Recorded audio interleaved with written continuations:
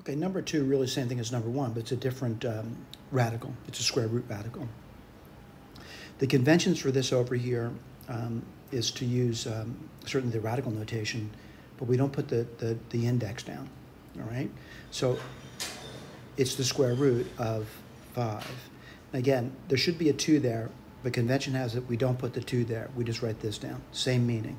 Put a boxiness over here. What I'm going to do, look at the key, see if we got the right. We got it right.